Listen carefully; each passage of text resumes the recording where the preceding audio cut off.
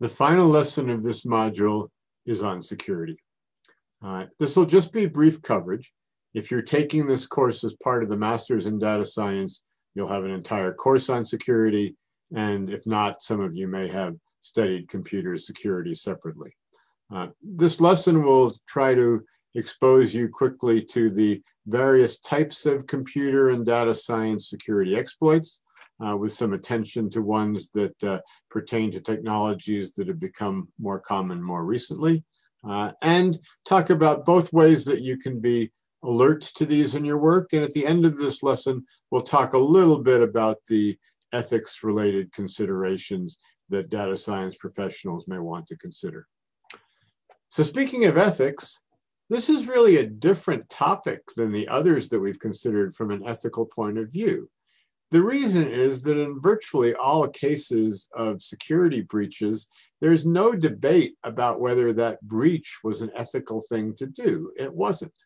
The real ethical conversation is how much it is the responsibility of the developer of those data science methods and the software that underlies them to take into consideration the security concerns and hopefully to be able to prevent them, versus that being the responsibility of the users or someone else. And we will discuss that some at the end of this lesson. So first, of course, we need to talk about virtual backgrounds. In the last lesson, the virtual background was a colorful church. I suspect that at least some of you were able to identify or guess that that church came from Mexico. It turns out to come from the state of Baja California Sur, which is the southern half of that peninsula of Mexico on the western side that extends down from California. It's actually the small old mining town of El Triunfo, that means the Triumph, which is about 2 hours north of the tip of Baja California Sur, where Cabo San Lucas is located. As for the virtual background today, it seemed appropriate then when we're talking about security that we remind ourselves of security over the course of mankind by having a picture here of an old castle. I suspect that some of you may be able to know or locate where this castle is, so I won't say where it is now, and we'll come back to that at the start of the next lesson. As this background is also meant to remind us, however, security has been part of humankind almost since the beginning. In fact, if you look it up, it turns out that the oldest remaining castles date back 5,000 years, located in what now is Syria in the Middle East. And then the next level of that was walled cities. Those began about 3,000 years ago, also in the Middle Eastern part of the world, and then spread in both directions to Europe and to Asia. The Great Wall of China is said to have begun about 2,300 years ago. I'll resist the temptation to turn this into more of a history lesson, but it's an absolutely fascinating topic to learn about, and you can easily find the history of castles and walled cities on the internet. So now let's get back to computing, data science, and the internet. We've already said, as perhaps the foundational fact of this whole module, that the internet that we use today was not defined with security or privacy in mind.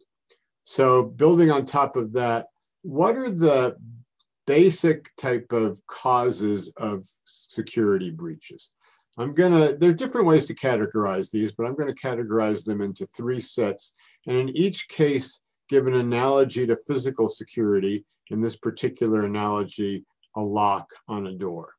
So one case is products that are not designed with sufficient consideration to security.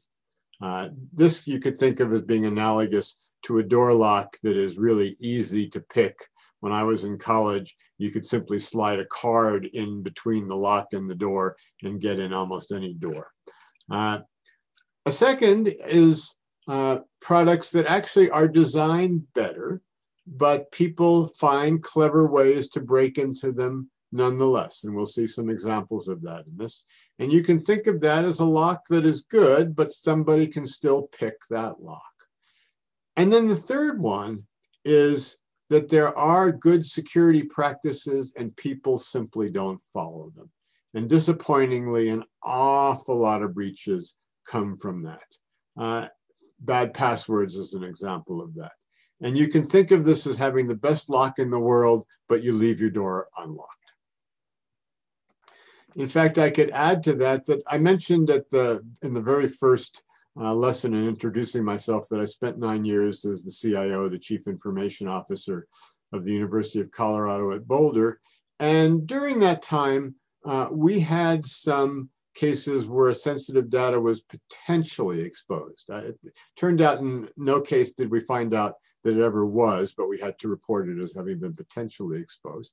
And in every single case, the exposure was from something I referred to as stupid human tricks, which simply meant that people hadn't done patches or followed other security practices that they were in fact required to follow. And we'll see that in some of our instances here. So for all of the really clever computer security practices that we can construct and apply, very often it comes down to the analogy of people leaving their front doors unlocked. So it's useful to have some sort of a mental categorization of the types of security exploits that exist. You can find different ways of looking at this in the literature. I'll just use a very simple one and break it into 3 categories. The first are what I would call direct break-ins. The simplest example of that is simply guessing somebody's password. And once you have that, you're in their system and you can do whatever that person could do in their system. You could probably put phishing exploits in that category too. They're kind of a reverse that's, you can almost whimsically say, you call up somebody and say, could you please give me your social security number? And they do. And so you've just directly gotten their information. So those are the direct exploits. The second are the more sophisticated technical ones. This started with the concept of viruses, and now there's other sorts of malware as well. And these usually work in a way that somehow you manage to plant software within a person's computer that then gives you access to all or many parts of their computer so that you can either access their information or actually just utilize their computer as a server so you have kind of free server power. These are things that, as we know, often get planted in computer through people clicking on web links that are suspicious or should be suspicious. And I think many of us have become attuned to that, but it's still a very important type of break-in.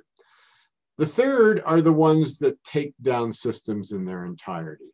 And the 2 most common ones are ways to disable systems or what are called denial of service attacks.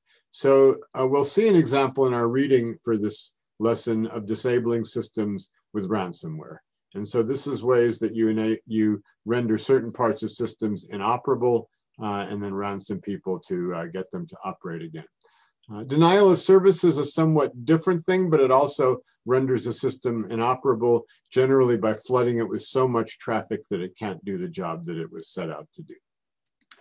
It should also be pointed out as a final part of background for this lesson that there is 2 newish computing technologies that have really complicated the possibilities for security issues: the Internet of Things and cloud computing.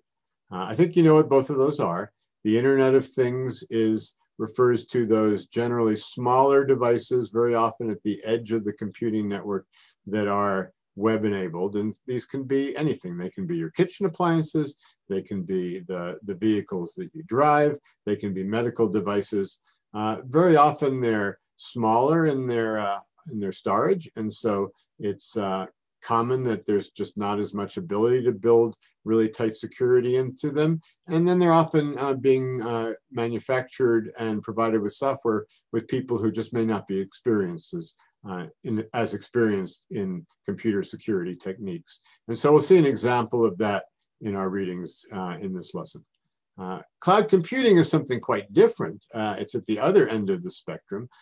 These are capabilities that are provided by the most mature of computing companies, where your both storage and cycles can be provided by that vendor in ways that can scale up and down to meet your needs.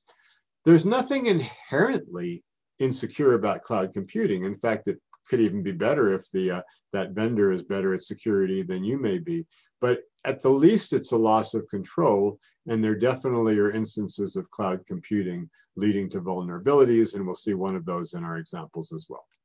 So for this lesson, I've given you 5 brief articles to read that illustrate recent significant computer security problems and illustrate through those various sorts of vulnerabilities.